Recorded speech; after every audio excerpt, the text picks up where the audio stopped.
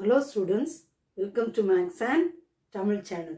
இன்னைக்கு நம்ம 10th standard Maths Algebra example 3.26 நம்ம பார்க்க போறோம். Solve 2x square minus 2 root 6x plus 3 equal to 0. Solve அப்படினாலே என்ன செய்யணும்? இங்க இருக்க x னுடைய வேல்யூவை கண்டுபிடிக்கணும். Solve என்ன செய்யணும்? x னுடைய வேல்யூவை கண்டுபிடிக்கணும். இங்க 2x square minus 2 root 6x plus 3 equal to 0. அப்போ இங்க root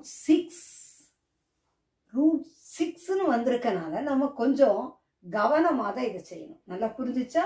இங்க ஒரு நம்பர் அப்படி இருந்துச்சுனா ஓகே. இங்க root 6 னு ரூட்ல ஒரு நம்பர் வந்திருக்கனால நான் எப்படி எழுதுறேன் பாருங்க.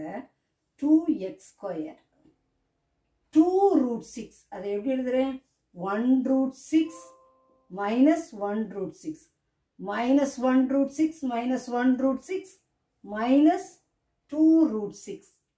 Okay ya?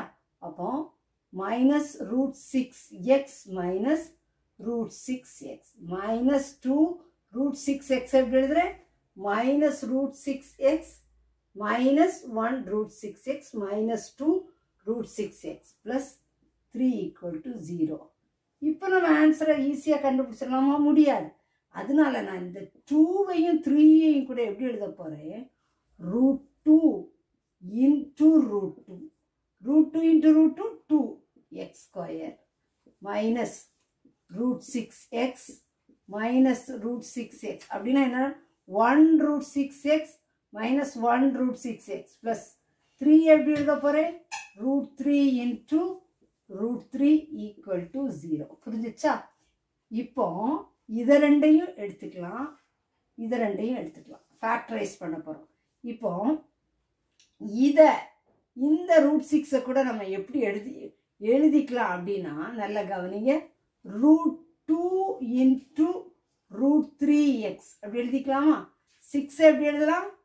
2 3s அப்ப root 2 into root 3x. அப்ப இந்த root 6 root 2 into root 3x அப்படின்னு சொல்லி என்ன செஞ்சுட்டு எழுதியாச்சு. இப்போ இந்த ரெண்டை எடுக்கும்போது காமனா என்ன இருக்குது? ஒரு root 2. இதுலயும் ஒரு root 2, இதுலயும் ஒரு root 2. ஒரு root 2 எழுதியாச்சு. x ஸ்கொயர் x இருக்கு. அப்ப எதை எடுக்கலாம்? ஒரு x எடுக்கலாம். ஒரு x எடுக்கலாம். ஒரு x வெளியே எடுத்தாச்சு. அப்போ இதுல எது மட்டும் ரிமைனிங் இருக்கு? root 2. x வெளியே எடுத்தாச்சு ஒரு x. அப்போ இன்னொரு x இருக்கு. மைனஸ் root 2 எடுத்தாச்சு, x எடுத்தாச்சு. ரிமைனிங் என்ன இருக்கு? root 3 இருக்கு. புரிஞ்சுச்சா? மைனஸை போட்டாச்சு, root 3. சரி, இது ரெண்டுல root 3 இங்கே இருக்கு, இங்கேயும் root 3 இருக்கு. ஓகேயா? x இருக்கா காமனா? இல்ல. x காமனா இல்ல. அப்ப மைனஸ் root 3.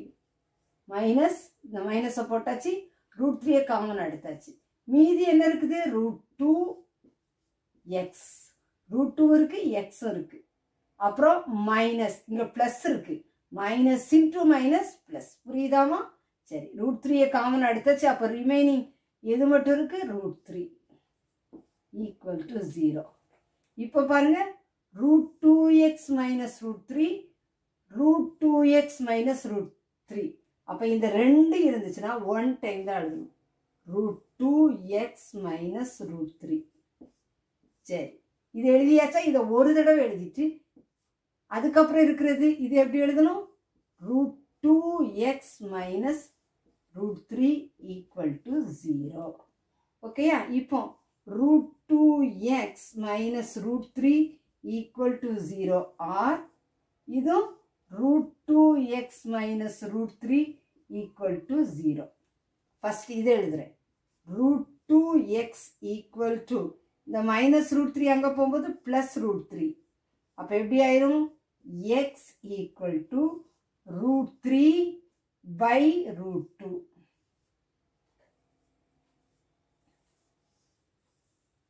இப்ப இதையும் அப்படி இதுவும் சேமா தான் இருக்கு. அப்ப இதே மாதிரி தான் இதுக்கு என்ன செய்யும்? ஆன்சர் கிடைக்கும். அப்ப புரிஞ்சுச்சா? root 2x இந்த root 3 அங்க போகும்போது பிளஸ் root 3. அப்ப x சால்வ்னு கேட்டா என்ன செய்யணும்? x கண்டுபிடிக்கணும்.